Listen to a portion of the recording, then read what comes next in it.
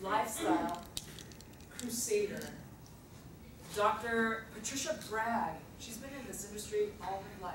Yeah, Dr. Bragg. So she's going to give you just a summary of her life's journey, as well as living a healthy lifestyle. Having her here, y'all, this is a great opportunity. So listen up and watch. It might be on exam. So take good notes. Thank you. And I'm honored to be here. Honored to be here. Well, I want you to all sit up straight, uncross those legs. Woo-hoo! You know, I'm nutritionist of the Hollywood stars, and some of the top models in the world, and I have them all sit with their legs uncrossed, because many of the women say, "Oh, Patricia, why do I have these varicose veins?"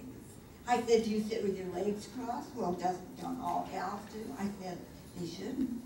You have a major artery in the back of each knee. And you know what? It doesn't like to be cramped. Your foot needs the circulation, your legs do.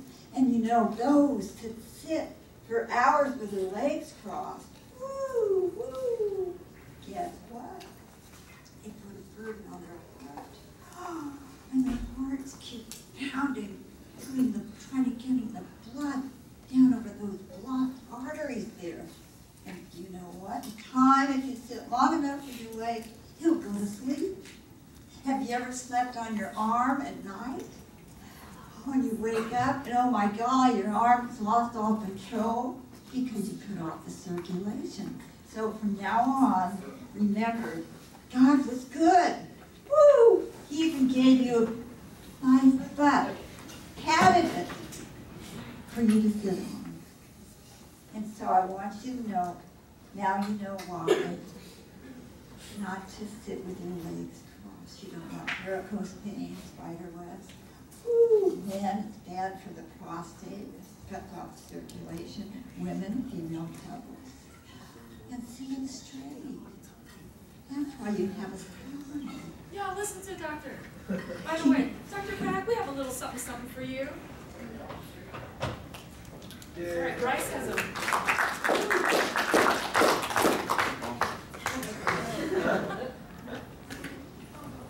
Oh, thank you. I love orchid legs. And by the way, Jack Lord of Hawaii 5-0 told me about 50 years ago, "Patricia, you wear a hat and you'll feel 6 feet tall." And guess what? I do. I'm 5 feet tall, 95 pounds. And Dad used to say she's a miniature, but the longer you're around her, the taller she gets. Oh yes. I had the Chaminade champion basketball team. 6'10", 6'8", 6'6". Oh, they were like giants. And the coach came to me and said, "Patricia, you've done such a wonderful job with 2 of our boys. Will you take over the nutrition and training, help us with our team? We have such potential." And that year, they became the #1 basketball team in the nation, Chaminade. And I was proud. And also, the man at Lakers, the coach. Phil Jackson. Oh, that Phil Jackson. He said, "I love Bragg. I love Bragg." And so the Lakers tops.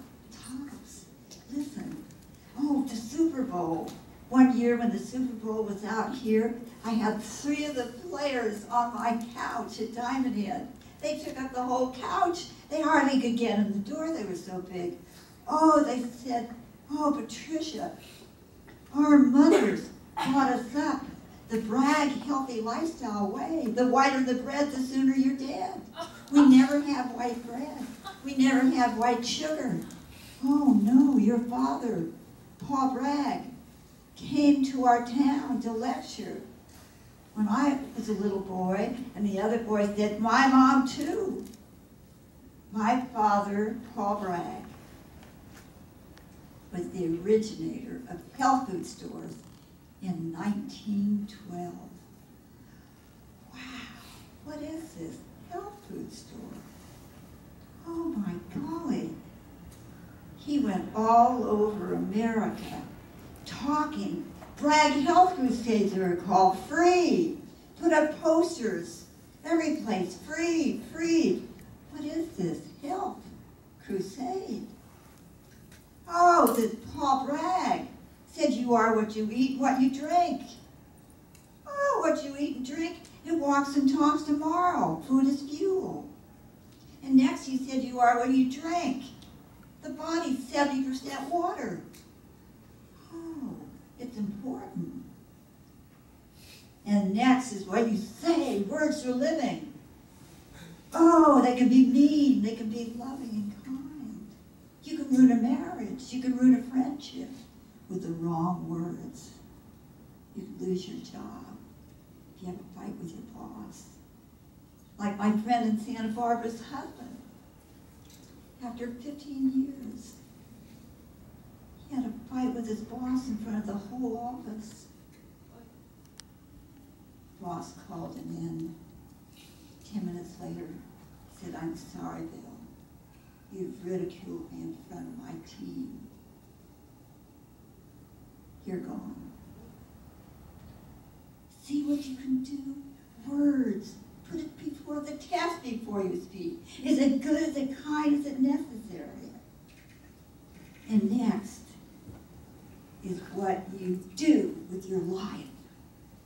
Physically. Health. Be healthy. Be fit. Physically, mentally. Oh, wow. Your brain, your computer that your body has. I can remember when I was 5 years old, like yesterday. I love my memory. I have such beautiful memories, campings. When I was little, my father said, well, we don't want to stay in a motel or a hotel. That's like a prisoner. We stay in the open spaces. Go to bed at night under the stars. Oh, I grew up natural. My father started organic gardening, wrote down in organic gardening. Started Jack LaLanne in physical fitness. Oh, yes. You, each one of you are a miracle. Do you realize that you have your own plumbing, your own hearing, your own sight, your own magical miracle pump, your heart?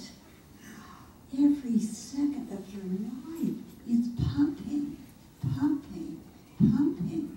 And that's why you don't want to stop it in any way until it's time for you to go up to heaven. And you don't want to go before your time. And that's why you want to eat right, exercise, earn your food, not get obese and burden your heart and your limbs and your body. You are a miracle. It is up to you to be your own health captain, like Clint Eastwood is. Clint Eastwood. I've been his nutritionist for over 60 years. He's 85 now. He said, when you mention my name, you tell them I'm going to keep making movies till I'm 108. Why not? Do you realize when you feed animals in the test, they extend their lifespan when they're fed right? They took mice, rabbits. By feeding them right, they extended their lifespan.